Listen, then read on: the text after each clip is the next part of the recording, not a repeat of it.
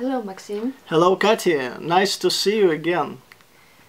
Just wanted to ask you a few questions about gays and gay rights. Yes, please. Maxim, you wrote and published a brochure against homophobia. What was the purpose of this brochure? Yes, I published it in 2008, and it was the first anti-homophobia brochure in Karelia. Karelia is the northwestern part of Russia, near Finland and St. Petersburg. And I'm originally from Petrozavodsk, and I was the first guy who published such kind of brochure. And the purpose was to form tolerant, adequate attitude among people towards LGBT people.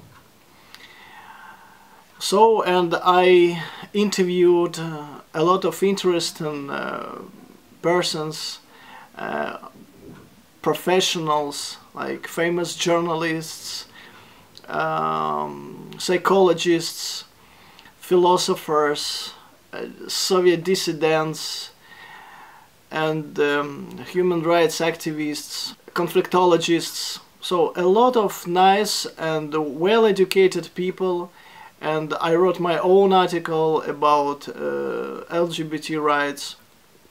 I would like to educate people, to make people more informed about LGBT community, about LGBT rights, and to accept them, to change their negative attitude, negative reaction on gays and lesbians. And what was the public attitude towards you after publishing this brochure? So I must confess that it was a negative attitude, because our society isn't ready to accept these ideas, to accept LGBT rights and human rights as well.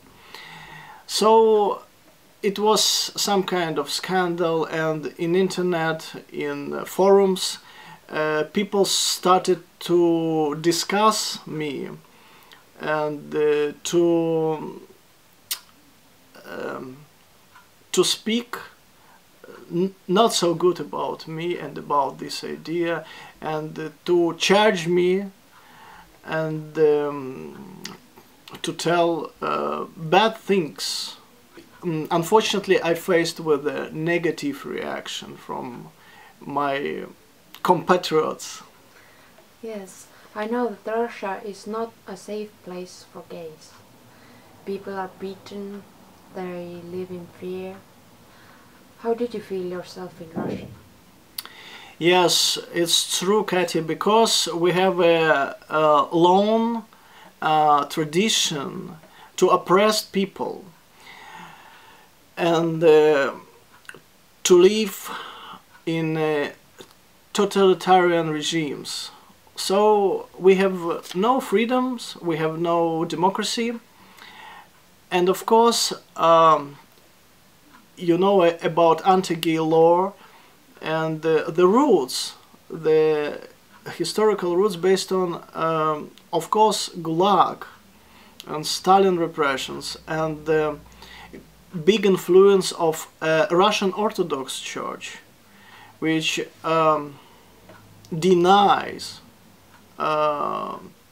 gay rights. Orthodox people think that homosexuality is a sin and strongly prohibited by God's law, God's words.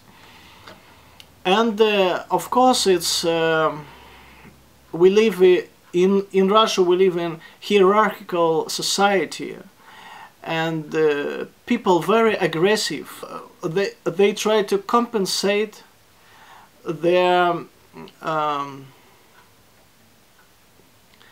bad status quo, and they are not satisfied by their life conditions.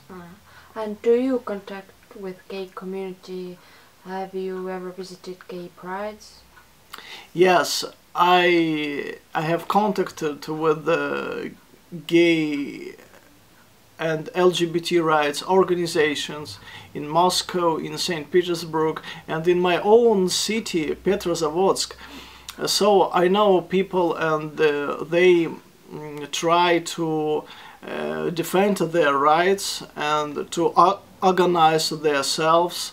And I took part in different kinds of seminars, conferences, and trainings for LGBT activists.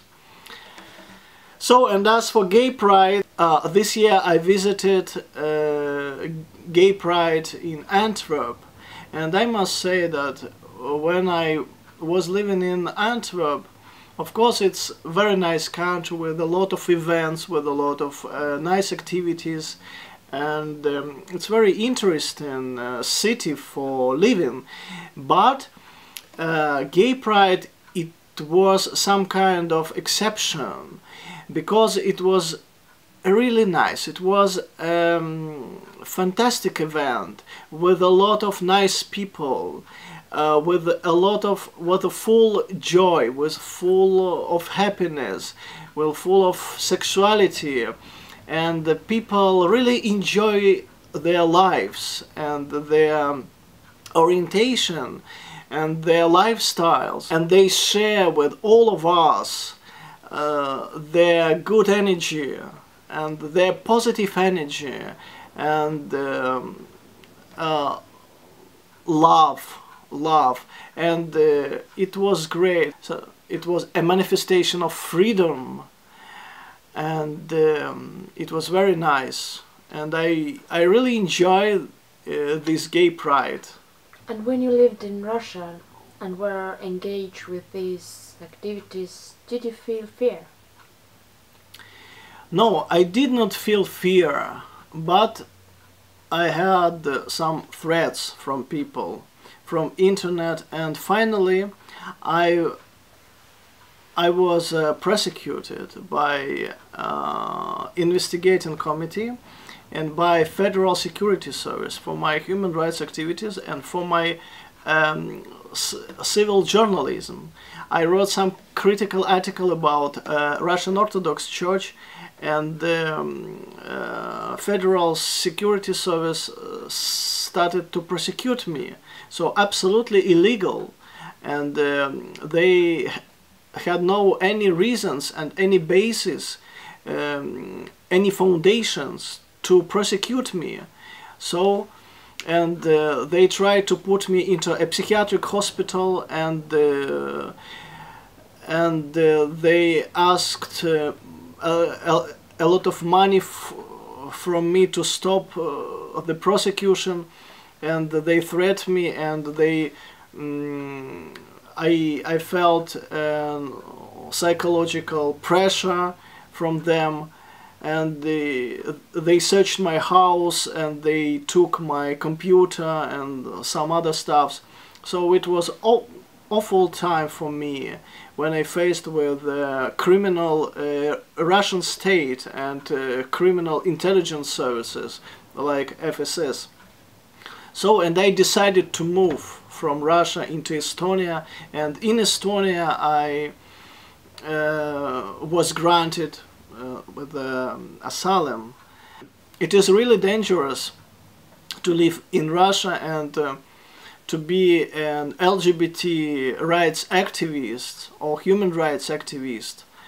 Or it's very dangerous to criticize authorities and to spread democratic ideas, democratic values, and to talk about human rights and especially LGBT rights, and to criticize Russian institutions, Russian state institutions like church, because Russian Orthodox Church is some kind of state institution as well.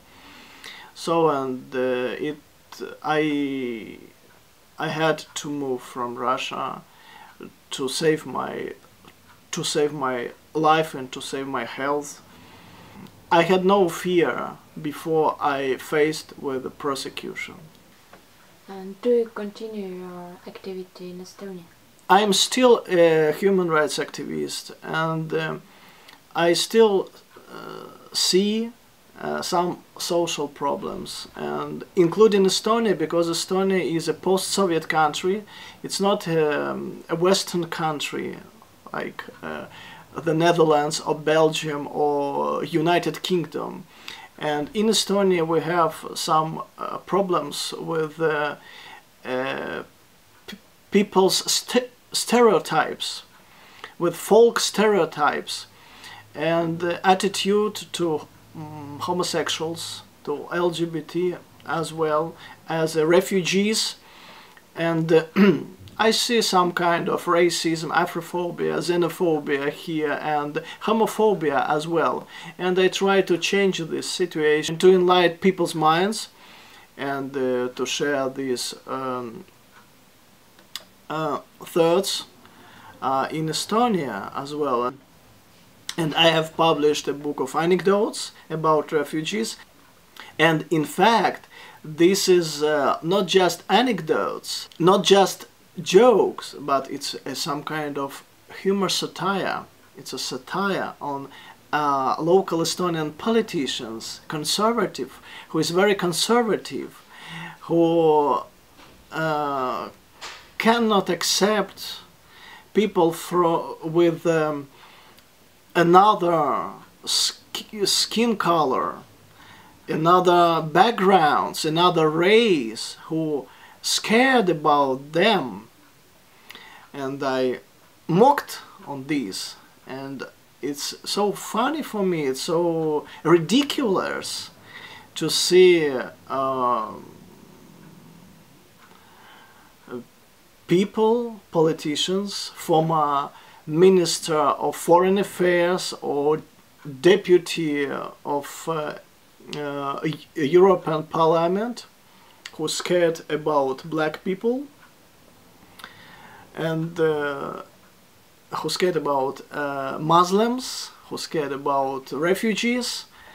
So, and to see a lot of representatives, members of conservative party of Estonia, who scared about homosexuals, that LGBT people is some kind of threat to traditional family and Estonian values, traditional values, and etc., etc. So they really don't understand the nature of homosexuality, and I think they have no open mind, and they live in Soviet past, I guess, with the Soviet stereotypes and etc. I try to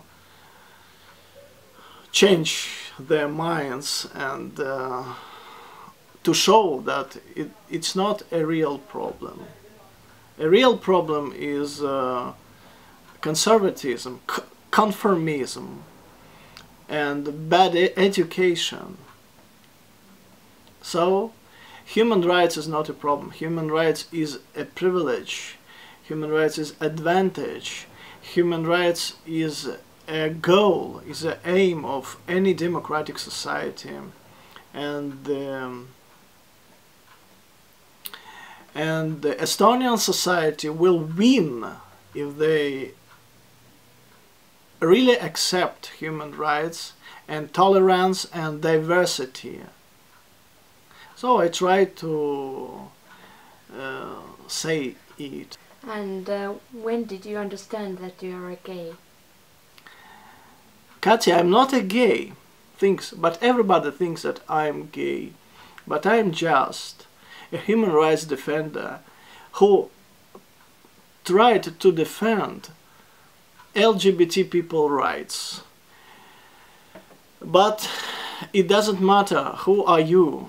We are all human beings, and all of us have the same rights, the same human rights, and this was my idea, which I tried to share with my people, with the Russian people, and this is my principle.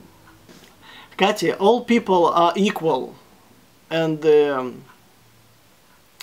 I would like to share these thoughts with my compatriots, with the people from Russia, and because it's very important for us to live in equal society and to feel ourselves free. Okay, Maxim, thank you so much for this talk. It's nice to see you again. Thank you so much, Katya. It was nice to talk to you. Thank you for your questions. Wish you all the best.